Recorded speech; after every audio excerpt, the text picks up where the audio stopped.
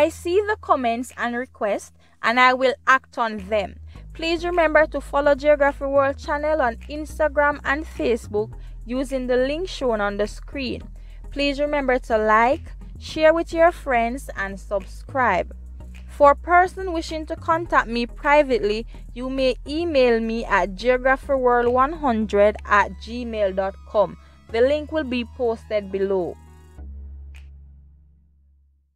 Welcome back to Geography World channel. For this video, we'll be looking at the 2019 May-June Cape Geography Unit 1 Paper 2. For this video, we will be looking at question number 3, and question number 3 looks at module 2. Now part A, it asks us to discuss 4 factors that causes changes in the shape of a storm hydrograph. Now, storm hydrographs are graphs that show how a drainage basin responds to a period of rainfall. So storm hydrograph, they basically just show us how a drainage basin responds to a period of rainfall. Now, 4 factors that can basically cause change in the shape of the storm hydrograph is 1, precipitation. Now, intense convectional rainfall events would result in a shorter lag time and steep rising limb as the ground is quickly saturated and the surface flow enters the channel. The second factor is temperature. Now, high temperatures result in very high rates of evapotranspiration, and this will basically reduce the amount of discharge that is in the river channel. So these are just some of the factors that will basically determine how the storm hydrograph will shape, or the shape of it, right? Now we can look at the relief or the structure. So the drainage basin with very steep gradient would basically have a shorter lag time and the steeper rising limb as the water rapidly reaches the channel. Now flatter basins would have a more gentle sloping rising limb with a little bit more longer lag time. Now, as it relates to the lag time, we're talking about the difference between the peak rainfall and the peak discharge. So the lag time is the difference between the peak rainfall and the peak discharge. How long does it take for the river or the channel to be overflooded as opposed to when we had the peak rainfall? Now we can also look at the soil. Now we know that the sandy soil, they allow for rapid infiltration, while the clay, because of their small pores, they basically reduce infiltration. We can look at the size and shape of the basin. Now small basins would have a very shorter lag time but a lower peak discharge, while a larger basin would have a longer lag time but a higher peak discharge. We can look at the drainage density.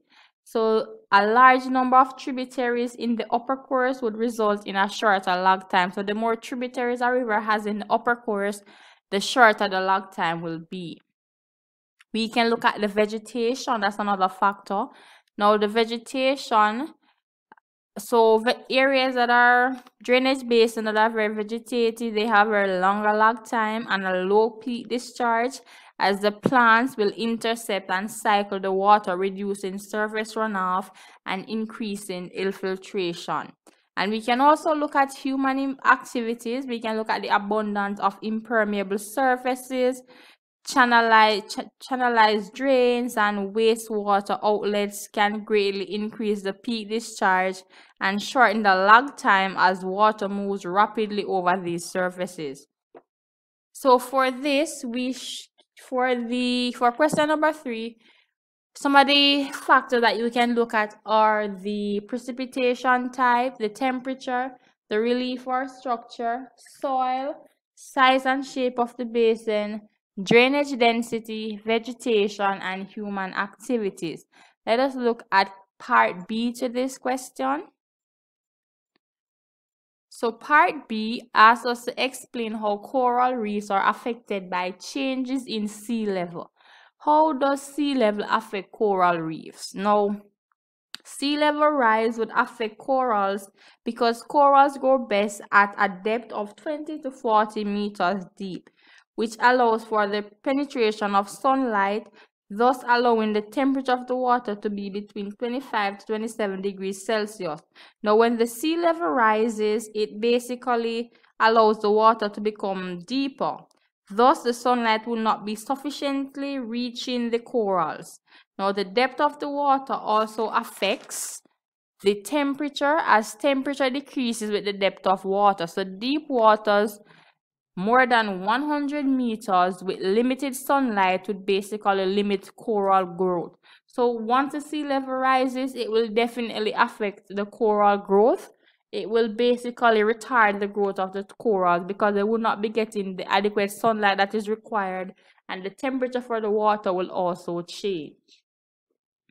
Once you're able to explain, you should get your 4 marks. Question C asks that you write an essay discussing 3 factors that shape limestone landscape.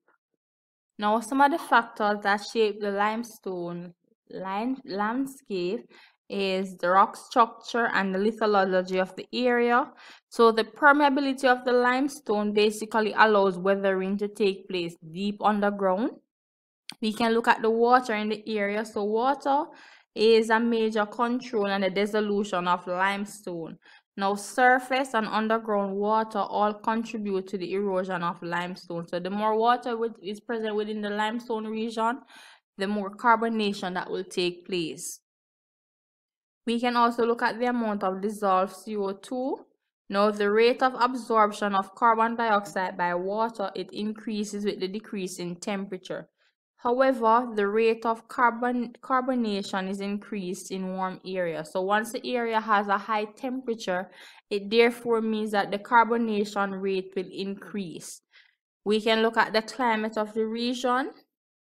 And the climate of the region with the combination of temperature and precipitation regime has a great influence on the occurrence and rate of chemical weathering.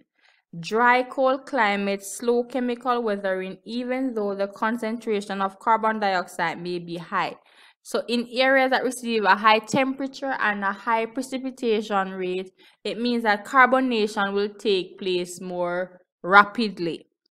We can also look at the vegetation. So vegetation covered areas in the vegetated covered limestone region,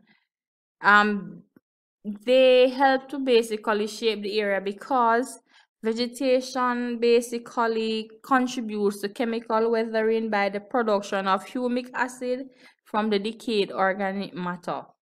So even though this is not as rapid as carbonation, it does help to shape the limestone area. And remember that vegetation, it helps to slow down or intercept rainfall, which means that it allows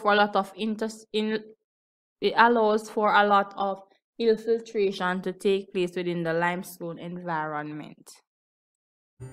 We are at the end of this video. Thank you for watching, and please remember to like, share, subscribe, and turn on your post notification bell in order to receive more videos like these. Leave comments below suggesting topics that you would want me to present on.